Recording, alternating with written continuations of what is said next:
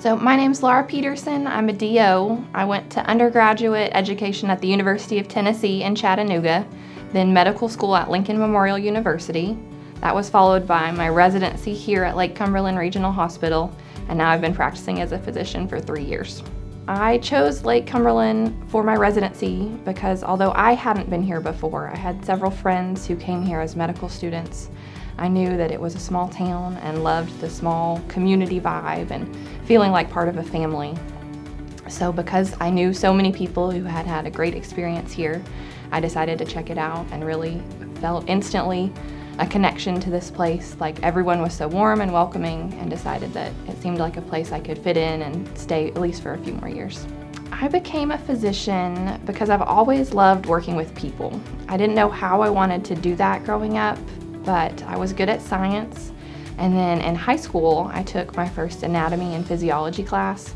In that anatomy class, I learned how everything works in the body and found it so fascinating that we knew that knowledge and that we could use it to help people. So I thought becoming a physician was the best way to kind of combine my love of people and my love of science and make those something I could do long term. So I feel most like I'm making a difference in someone's life on days when I get to celebrate with them, when someone's blood sugar is finally low or they finally feel like the person they've always wanted to be. They just couldn't manage that on their own. I really feel it most when they take a moment to say thank you. And it's in those little moments that I know that I'm doing what I'm supposed to do and feel like I've made the right decision in life. In my practice, we see newborn patients to elderly patients. We do annual visits, sports physicals, routine wellness checks, and sick visits as well.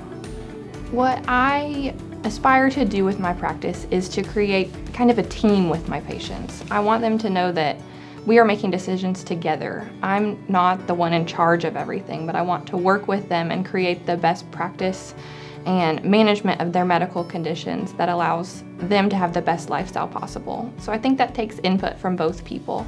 It's not just me telling you what to do. I want to work with you and create the best plan and figure out which medicines are best for your life to make it not just me making all of your medical decisions, but us working together.